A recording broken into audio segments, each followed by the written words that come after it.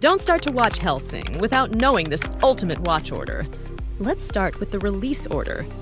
First up, start with Hellsing, a series with 10 episodes released in 2001 and has a 7.7 My Anime List rating.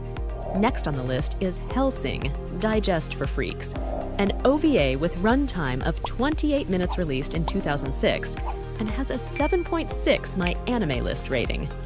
Then, move on to Hellsing Ultimate, a series with 10 episodes released in 2006 and has a 8.4 My Anime List rating.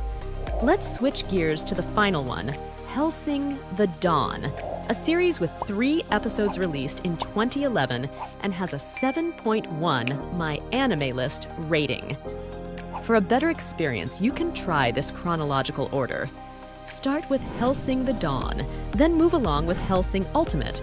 After that, move on to Hellsing, and switch your gears to Hellsing Digest for Freaks to complete the chronological order.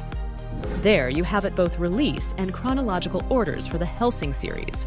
Subscribe to us for more watch orders.